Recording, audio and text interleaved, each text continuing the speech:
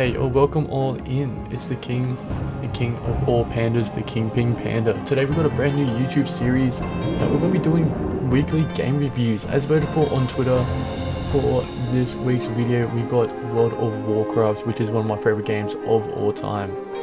We'll be doing a quick and small review of World of Warcraft Dragonflight Season 4, where there is just not really much to say, just like Season 4.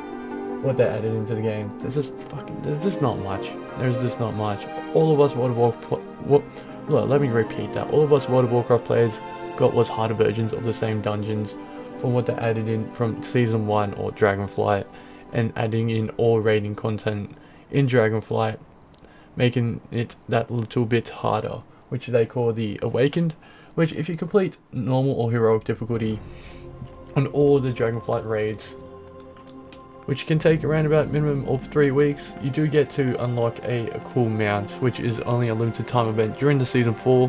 When the War Within comes out, it will be no longer available.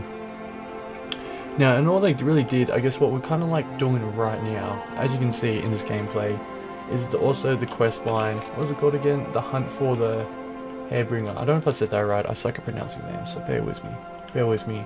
But they did add in this small campaign, hyping us up for the War Within, which I am really keen for, which I'm very interested in. And if you want to catch us playing that, you can catch us live over on Twitch or Kick for when that does come out on August, at the end of August, just a few days before my birthday. Said you would come. Very keen for that. I thought it best to wait very keen for that.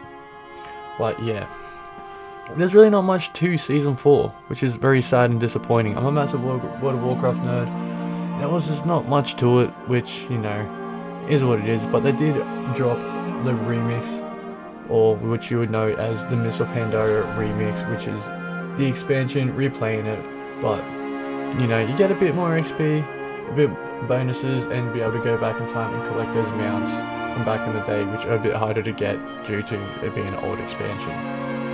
But if you have enjoyed this video, there'll be weekly YouTube videos on whatever wins on Twitter. So if you haven't already, follow us on Twitter, chuck in the vote on the poll, comment on what you want to see for your chance for that game to be in the poll for weekly streams and weekly YouTube game reviews on YouTube as well. So make sure to hit that like and smash that subscribe button to help us make better content to bring back to you guys in the future, and keep living the motherfucking dream.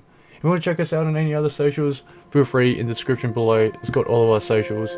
Hit the follow, hit the like, catch our streams, and I'll see you all next time. Peace. We do what we must for those. My people are no strangers to voices from below, but this radiant song is different. It's being heard all across Azeroth. The Council doesn't know what to make of it. There must be someone who does. I'll let you know what I find. Valeria! It's been too long, old friend. Good to see you, Khadgar. Doing well? As well as can be expected. How's the family? I haven't... It's better if I keep my distance. Of course. The Void. That would be... Actually, your connection to the Void is why I asked you here.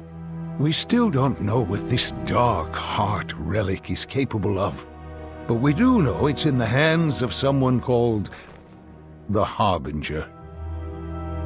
Who they are and what they intend to do remains a mystery, which is why I need your help.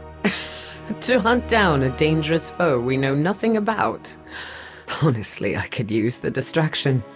Same old Valeria. Void or no void.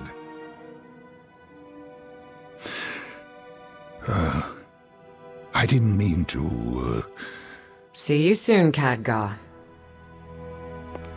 Dark Heart in hand.